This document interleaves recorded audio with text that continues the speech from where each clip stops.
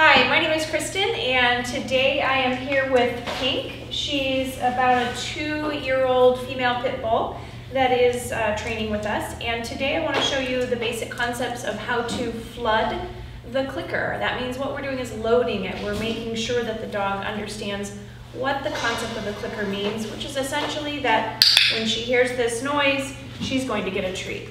So today I'm just going to show you very quickly how we do some flooding, and essentially it's like it looks. I click and I want that treat to hit her mouth almost simultaneously, if not right as I'm clicking. I have high value treats because I want the dog to really enjoy this process. It could be chicken, it could be whatever your dog views as very tasty. It could even be kibble for some dogs.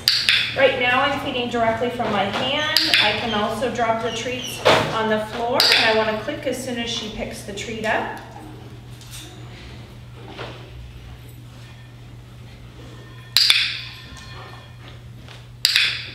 Good.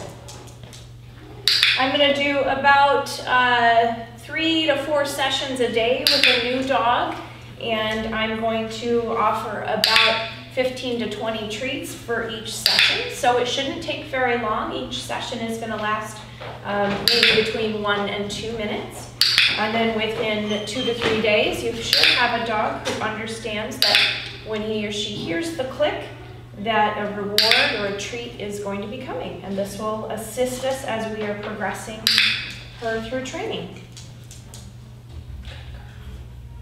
Good girl.